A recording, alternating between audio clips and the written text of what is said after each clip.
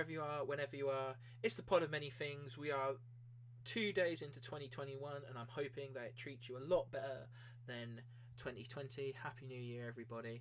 It's me, Adderson, your favourite friendly furbolg, and today we're going to do the DnDTag started by Ginny D and Mark Hulmes of High Rollers. They released this yesterday, did a collab on both channels, and they're encouraging people to take the questions that they had and asked each other and do them on their own channels.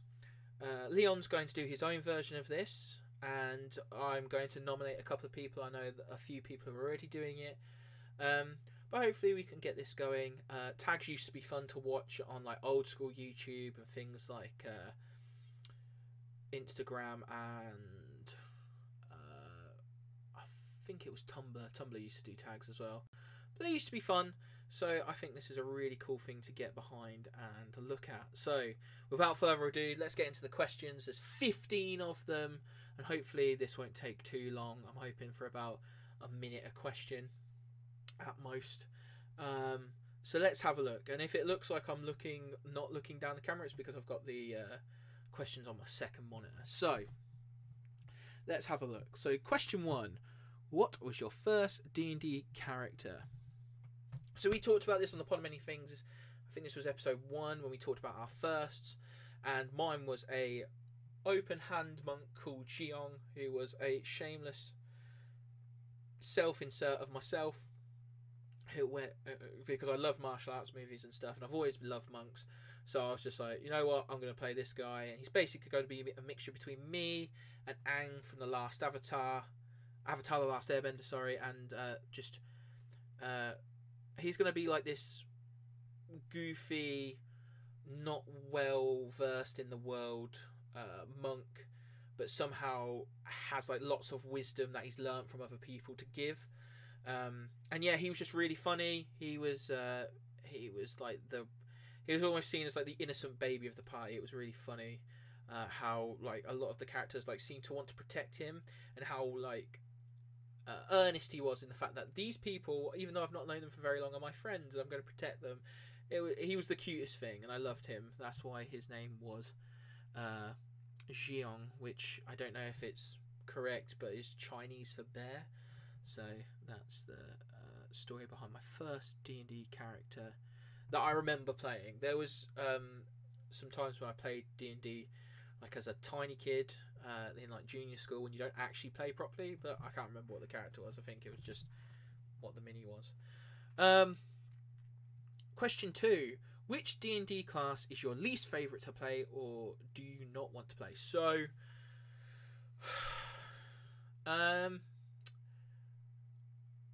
you could take an easy swipe at the PHB Ranger here and just be like, that is rubbish, and knock it out the park. And most people will agree with you. Even with some of the Tasha's stuff, it's still not my favourite.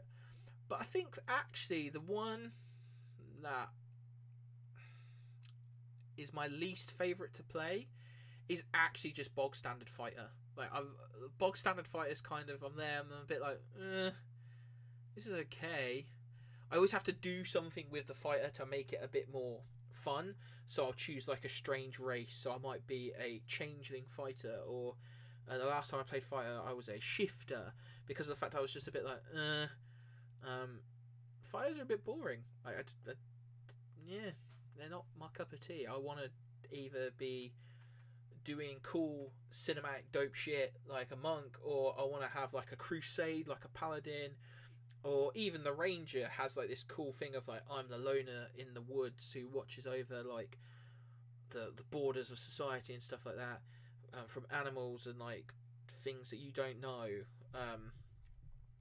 Those things are pretty cool, whereas I feel like the fighter's kind of boring, and every time they've tried to like make the fighter interesting, and this is really apparent in Tasha's Cauldron of Everything, it's just walls of text. It's just like, ugh, bleh. It just makes me like, looking at it makes me feel a bit ill. So yeah, fighter is probably my least favourite to play.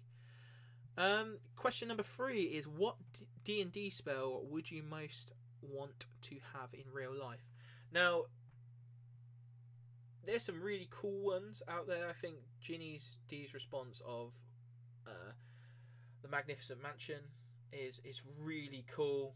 It's a really great idea, considering the fact that you'd have this house that you can just take with you everywhere.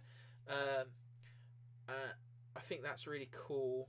I quite like the idea of like modify memory as one, and I wouldn't use it to do like sinister things, but maybe if I made like a massive screw up in front of a class or something, I could cast modify memory on them to make them forget that 5 seconds of like something. But that seems a bit bad. I don't know. Because there's so many good spells. Gift of the Gab's really good. You can like make people. You can like retract what you said and re-say it in a better way, and everybody thinks that's what you said. There's also that I don't know what it's called, but there's one where you can like basically do like a magician's like palm slide, but it actually goes into a pocket dimension instead, like is it wrist flick or something? But you can like there's so many good spells. But I think I'd agree with Ginny. I'd take the Magnificent Mansion. I'd cart that around with me. Mate, there's even polymorph. Polymorph would be sick. You could like transform into anything and just go where you want to go. Like imagine being able to just turn into an eagle for an hour. Bear in mind how fast those things can go. You could pretty much never have to pay for transport ever again. So yeah, that's pretty sick. I would go with the mansion though, because free place to stay, and it's always what you want, and it's always great food, and there's servants and all sorts. What's your favourite D&D monster? Now I need to have a quick look at this because I always get this wrong. But my favourite D&D monster is, I think, is called a Korred. Let me just check. Yeah, Korred. It's from Volo's Guide to Monsters. It's on page 168. I'll show you the little dude because he does have art, because it's like one of my favourite things in the world. 178. Where is he? I've gone past. Yeah, I have. There we go. So it's this little dude here. He is a small fey creature, and they pretend to be rocks, and they have like hair that's like unbreakable, and they make like little lasso traps out of it and stuff. They're just really funny. I made one as an NPC once, and basically he was just the doorstop of the inn that the adventurers worked for, or the guild that the adventurers worked for. They found him in a bank vault, and they convinced him that they would feed him gold because they eat. I think they eat rocks and stuff.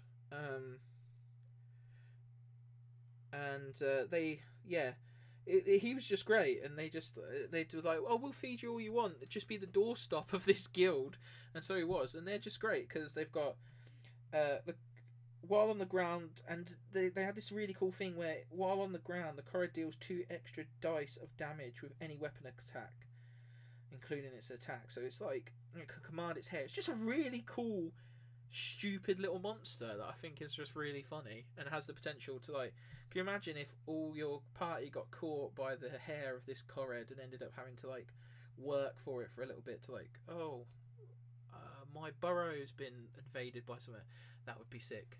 So yeah, Korreds are my favourite monster ever. I need to find more excuses to use them. Number 5, what's your favourite NPC / villain that you've ever encountered / created? This one's pretty hard. There's a group of NPCs that I really liked that I made. It's not a D&D game, but it was from Mutants and Masterminds, and there was like this bunch of kids. It was set in like the X-Men universe, and basically it was a bunch of like kids who had been in this orphanage and had their like mutant powers like forced to bloom like before puberty, in the hopes that puberty would reveal a second mutation, a bit like how Emma Frost is both telepathic and can turn into Diamond, or that certain mutants seem to have like 2 powers. And I quite liked them. They were fun because there were so many of them. They all had different powers, and like they like took over the school, and they're all like, none of them are above 12, and they're all there like, we own this place now, and everybody's like, you can't do that, and they're like, no, we can and we will. That was pretty fun. But I think in terms of D&D, I think my favourite NPC is based on one of my characters, because I'm a forever DM, I don't really get to play, and it's Found and Spud, like the Furbolg monk and the baby Furbolg that he carries around with him, and the party meets them at various stages, to the point where in my current campaign, it's just like a couple of years on from, well, 10 years on from the original campaign where they appeared. Spud's now grown up, and he's a wild magic sorcerer, so even as a baby he was a wild magic sorcerer at quite a high level, and he kept doing some crazy stuff, and making it so that the party and Found were preoccupied rather than saving the world that they were supposed to be doing. Like, he'd thunderstep in the middle of a library and destroy loads of stuff. He'd like duplicate himself. He would age himself randomly by accident. It was great. The party came in and he was still technically a baby, and he'd like aged himself up to like 10 years, 15 years. He was like 18, and they like walked in, he was just in the kitchen cooking, and then they were like, oh, we're gonna deal with that problem later. That was great. Has one of your characters ever died, and what killed them? I've never had like a permadeath, but the one time where my character has like died was in Leon's campaign, his Curse of Strahd campaign, and his random encounter tables. This is why I hate random encounter tables, because they're not fair. And we had like a ton of dire wolves. We were like worn out, and we just got massacred like quite badly. It was like 8 dire wolves, and we were only like level 3, so it was like, yeah, I was running out of spells. This is the infamous Curse of Strahd campaign where I shot someone when I shouldn't have, because yeah, it was just a bad time all round. Okay, so Bolly died, but then they had a weird thing where this hag came and like revived them, which was weird. So yeah, I don't know what that was. Leon's never went into it, and I don't really want to go into it with it, because he might get upset with me again when I'm like, oh yeah. Question 7 is, what's your best natural 20 story?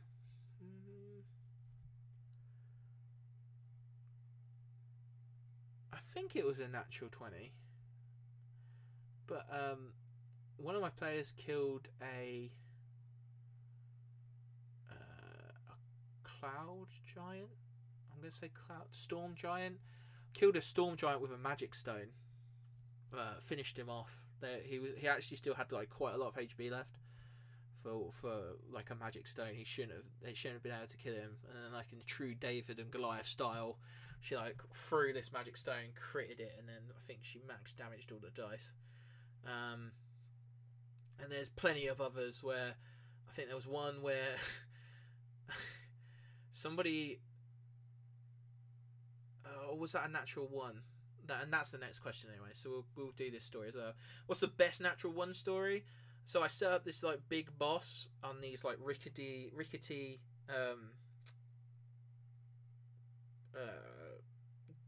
gangplanks and catwalks around this like crystal thing, and I think there was a nat 1 on the integrity check, or like the keeping together check of the thing, and the boss plummeted to its doom and died.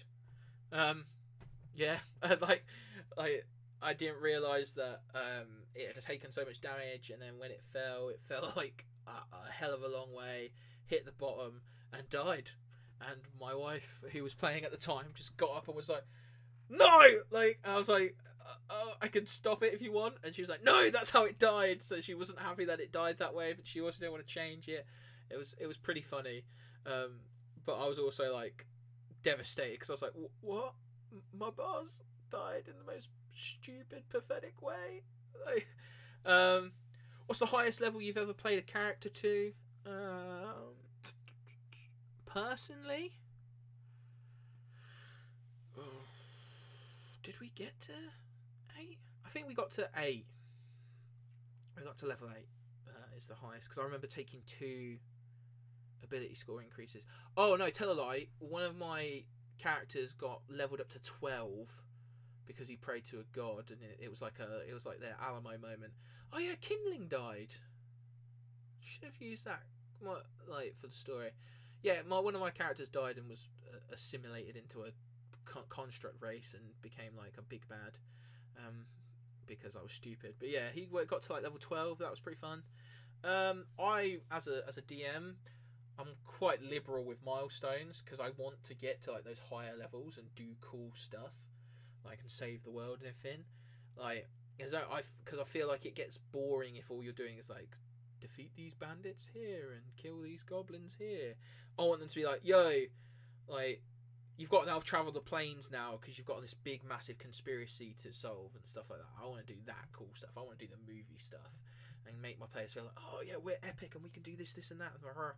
Whereas, like, I feel as if it can get really boring if you they're just milling about killing like goblins for a goblin if you can prove it or whatever. Number 10, what's your favourite magical item? My favourite magical item was one that I never ever thought would be my favourite, but it's like one of the statues. Like, there's like 3 goat statues and you can like, one of them becomes like a battle goat. It's like the craziest thing because like you can like take its horns off and like the horn becomes a lance or something like that. It is insane. It's the funniest thing. So yeah, because one time I put them in just like a throwaway thing. I made it so that the specialism of this magic shop was these statues, these animal statues. I think they brought the dog, but like there was a good 20-minute debate on whether they should get battle goats, and there was like multiple sets of these 3 goat statue thing. I'm gonna try and find it quickly, but yeah, it was like the funniest thing I'd ever seen when they were, and just the thought of it now makes me giggle and it makes me smile.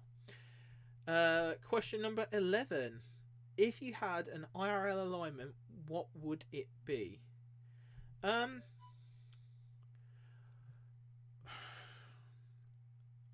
quite pragmatic, and I'm quite like, if there's a rule, I want it to be there for a reason. So I think I'd be neutral good, because sometimes if I don't see the point in a rule, I won't follow it. But I know that I'm like on the cusp of like neutral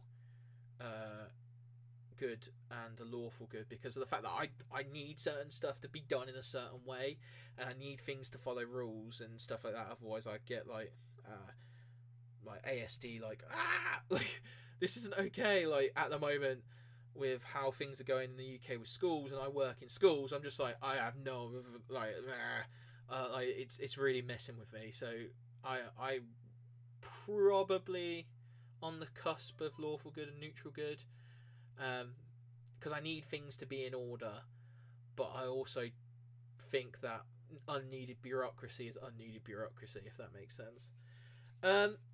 Question number 12 is, if you had to date one of your characters, which one would you pick? Most of my characters are apparently obnoxious. This is what my wife tells me, and a couple of people have told me, is that I make really, really obnoxious characters. So I don't know. I think it would either be Found the Furbolg, who became an NPC because of the fact that he's just so sweet and so dumb. Like, I want to protect him, or Xiong, for the same sort of reasons, that he's like oddly charming, like, and just not very good with people, but he's fun. Whereas like for example, my Fire Genasi War Mage Kindling had the problem that he thought he was the smartest person in the room, and it was like, I'll admit, it was like me dialed up to like 30. Like I kind of do that sometimes, but like he just genuinely thought he was clever and like he was the best thing since sliced bread, which is my shifter fighter Orson, who he was just a bit bland. Like he was more there to facilitate my wife's character, and any other characters I've had have just been a bit like Adarian Daradon, the Eladrin druid, was a bit of a drunk, and well, that was his whole thing, is that he was from the court of Bacchus in the Feywild, so he just drank all the time, so I can't, and he was a bit of a philanderer, wouldn't feel secure. So yeah, I would want somebody like Found or Xiong, who I knew would be loyal but would also be a good time. Question number 13: is there a character that you want to play but haven't had the chance to play yet? I really want to get a go at the Astral Monk from Tasha's. That's like my big thing at the minute, and I can't get over it. Like I need to play that, but I think I've also not had the opportunity to play. I've got a rogue who I use as an NPC a lot of the time, who I really want to play. His name's Freedom Walker, and he's the captain of a ship called the Flying Leviathan. And I love him. He's if actually I changed my answer to the last question. I would date Free because of the fact that he would just be so fun and so like, he's such a bad boy, like, and he knows everything, but he's not like really clever. He's just well connected, and he's like there, and he can like read thoughts and stuff like that. Free, I've always wanted to play Free as like an actual character. And I have a story where basically he moored up the Flying Leviathan one day, got really drunk on shore, and then it's gone, and he doesn't know where it is. Like he's trying to basically kind of like Pirates of the Caribbean-esque of like, where's your ship? And he's like, I don't know really, I'm trying to find it. So yeah, I really want to play Freedom Walker. Question 14 is, are you a dice goblin or a dice minimalist? Now, I own a lot of dice. I don't know if that's because there are some that I was like, oh, those are pretty, I need those, or if I knew that I was always going to probably DM, and especially DM at a school, so I knew I'd need to give those out and like lend them to people. Obviously not now in the current climate. So actually I always use the same dice at the minute for everything. I got like a set of dice with like multiple D6s, multiple D20s, and then I use my Vox Machina D20 set from the first original run with Geek and Sundry. So I always use those. Like, really, there's a lot there, but I'm not really a dice goblin in the terms of like I need dice all the time. I've actually got to a point where I think there's only a couple of other sets of dice that I would like. Some other crit roll. I think I want Percy's dice set from Critical Role, and there's a Spirit of Bear dice set from Crit It, and unless they release like a Caduceus Clay dice set from Critical Role, I think that would be it. Like I'd be fine. I'd be done. That would be fine. Or Mollymock. Maybe I am a dice goblin. I'm not sure. I'll come back to you on that one. And then question 15, the last question is, what rule or mechanic have you never quite wrapped your brain around? Jumping! What the hell is jumping? Right? There's all these mechanics and stuff that say, oh, to do a jump, you have to do these things, and a running jump is different from a standing jump, obviously. And there's like this, that, and the other. But every time it comes to it, I'm just kind of like, you know what? We're just going to roll an athletics check, and if it works, it works. Because it's just so much like, well, you must add you can jump a number of feet equal to your score, not your modifier. So you can jump 15 feet. if you've got this much run up, and it's just like by the time you've calculated it, you might as well have just went roll an athletics check. Here's the DC. Boom. Like it's it just seems a bit overblown and complicated. Like and people are going to come at me and be like, "Yo, it's not that hard. It's not hard." Well, for me, it is. So that's my answer. Like some people can't get cover. I think cover's pretty simple. Yeah, you get them mixed up every now and then. Like, oh, you accidentally give the effects of 3/4 cover for half cover and all that jazz. But actually, it's pretty simple. Whereas I'm just jumping, because it's not really used that often, especially in combat. You're a bit like, yeah, no. So yeah, jumping is a mechanic that I've always really struggled with. And that's it, I think. That's all the questions from Ginny D's D&D tag. Leon's going to be releasing his own version of this on the Pod of Many Things YouTube channel, like mine. Hopefully we try and release them simultaneously, and you can comment down below whether you agree with mine or agree with Leon's, or maybe compare the two and say what you agree with in mine and what you agree with in Leon's.